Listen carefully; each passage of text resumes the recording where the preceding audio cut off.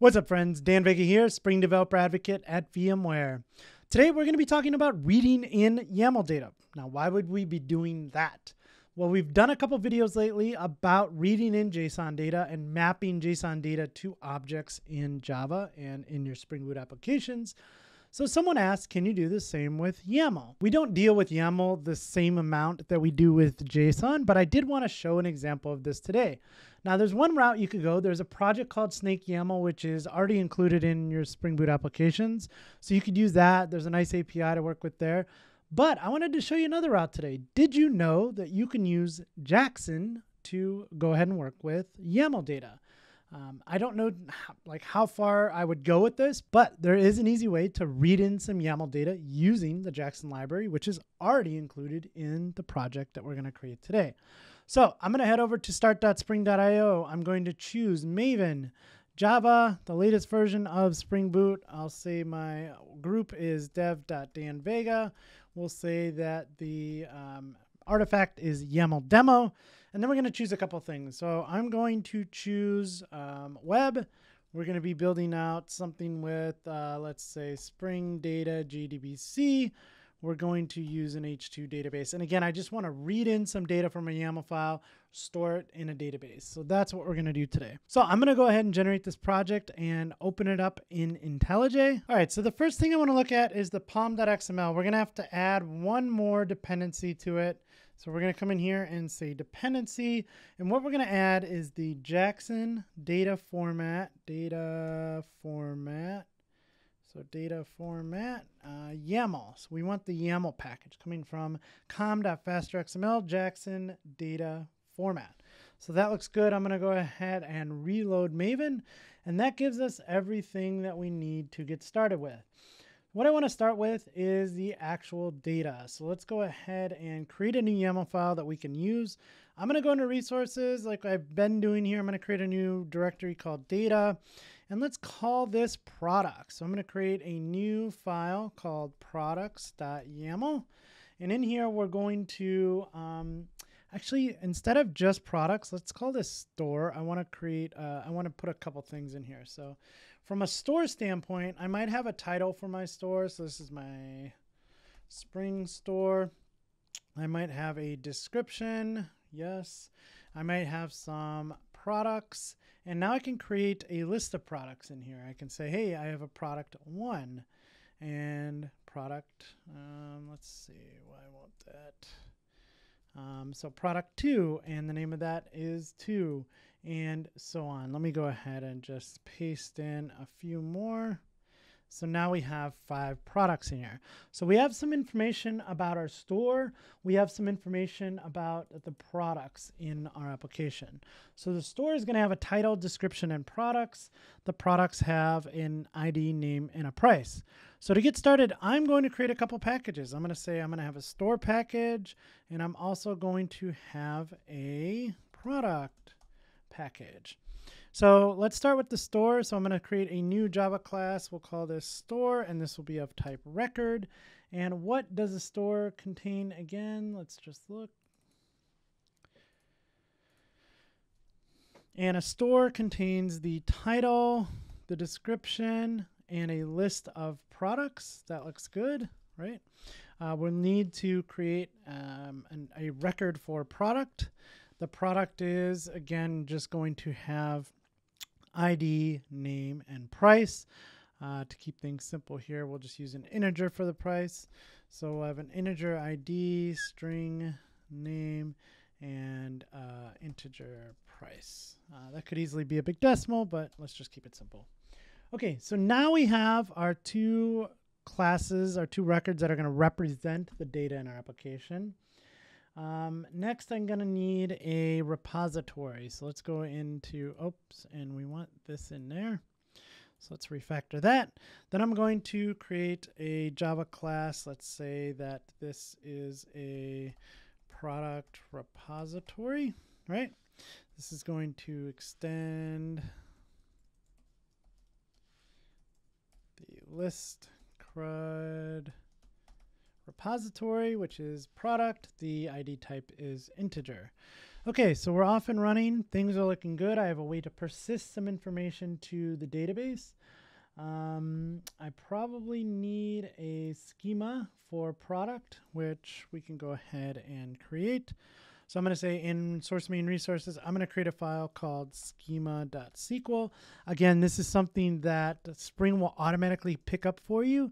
If you're using an embedded database like H2, if you're using something like Postgres, there is a property, Spring init SQL mode or spring.sql.init mode. You'd have to set to always to tell us to go ahead and pick that up. So I have a schema now. I think the last thing here is I'm going to set some information on my database. So I'm just saying, hey, here's a data source name called store and enable that H2 console. All right, so things are looking good. Now what I need is a way to load the data into the database, right? So I'm going to create a new class called data loader. And this will implement the command line runner.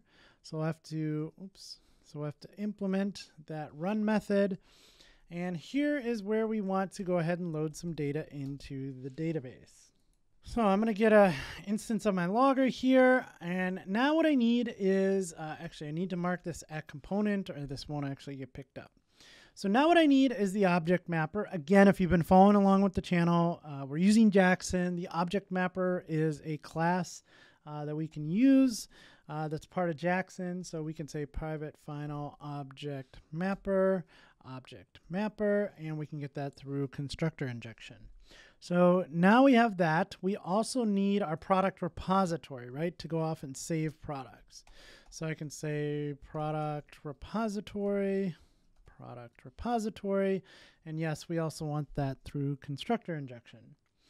So now the question becomes, how can I read the YAML file? So this is no different. We're using an we're going to use an input stream to read that.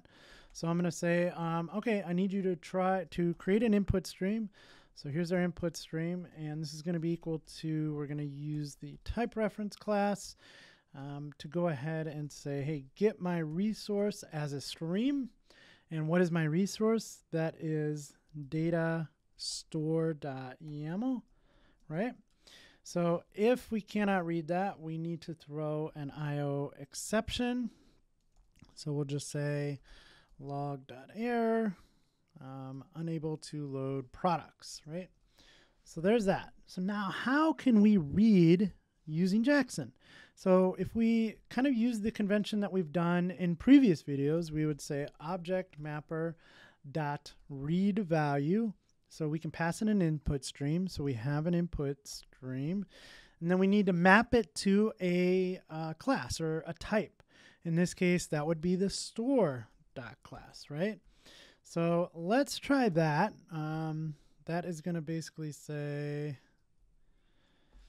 do we need to import that? Yes, we do. And now we can say create a variable, and now I have a variable called store, and let me just try to output store. So this is of course going to fail, but I want to see it fail. So let's go ahead and run this. And we have an input stream, so unable to load products. Unrecognized token title was expecting, and we see right away, hey, this is looking for some JSON, and what we're giving to it is not valid JSON. So there's just one thing that we need to do. I'm going to create a quick configuration class. So I'm going to say this is my web config, and this is a class. This is going to be configuration. And I'm going to say proxy bean methods equal to false. I have a video on that if you're wondering what that is. And so I'm going to create a bean for the YAML. So YAML factory. And let's call this YAML factory, return new YAML factory. And now I need a bean for object mapper. The object mapper that was created when the application context was started was using JSON. So we need to create an instance of the object mapper that is going to take advantage of YAML. So we could say object mapper, we could pass in that YAML factory, and we can return a new object mapper which takes in the YAML factory. So once this is in place, now if we run this, we can see that everything looks like it's working. Here's our store with our title and our description, and then we have all of our products in here. So now what we could do is we can come in here and say product repository.save all, and we can say, hey, store.products, go ahead and pass that in. And if I go ahead and refresh this and take a look at the H2 console, oh, we have an issue. Let's figure out what that is. So after the identifier must not be null. So we are using Spring Data JDBC, right? So we need a few things. We need to say @ID, and we also need to say version, integer version, right? And let's just adjust our schema. So we'll say version, which is an int, not null. Okay, that's better. And then we have, all right, so I'll quickly change this. I want this to have a version, so I'll say integer ID. Version, right? And then our schema, we'll just update quickly and we'll say version int, not null. And now the only problem here is that I would have to kind of loop over this, and I would have to say store.products.for each. Basically for each one, I want to call the product repository dot save a new one, and we'll just say new product, and then I'll pass in the ID, I'll pass in the name. Wait, what's in product again? ID, name, price, p.price, and then I'll pass in null, so that will get persisted. So let's try and run that and see if that'll work. Cool, so a whole lot of that to get to that. Let's go back over to the browser. And if we go ahead and look at our product table and select star from product, there are 5 products that we inserted. So just a quick example of, I got one more thing for you, don't go away yet. So just a quick example of being able to read a YAML file here, take the data in that YAML file and store it in a DB. So this is one approach to doing it. I'm going to kind of comment this out for a second. Another way that we could do this is I'm going to just get rid of all of this for now. So in our data loader, we're not loading data right now. So what we can also do is we have this store.yaml, right? I can actually just import this. I can say spring config import, and we can say, hey, we can make this optional just in case we doesn't find it. And we can say, hey, I want you to load data store.yaml. Okay, so now it's going to pull that in. Now what I can also do is just go ahead and map this to the appropriate objects in our system, the types in our system, which is store. So what I can do is I can say, hey, store, let's set this up as a configuration properties with a prefix of store. So now if I do that and I go into my application and we enable configuration properties, and now what I can do in my data loader is I can say, I don't need an object mapper anymore. I still will need the repository. Let's say so I need an instance of my store. And let's see, right in this run method, let me just ask for, let's just try that. Oh, that's not gonna work. But let's do a, let's just print out. So system.out print line. Let's just see if we can print all of those out.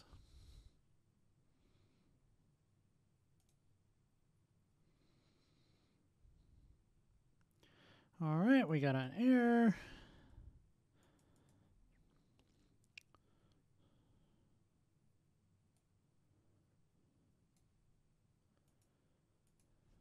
Okay, so products was null. I think we have a problem with this.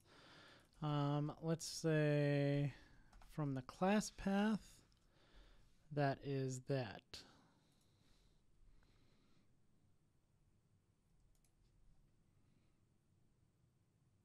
All right. All right. So I found one issue because we have set a configuration properties prefix of store. We would just need to come into our YAML and say, hey, this is store.title, this is store.description, and store.products.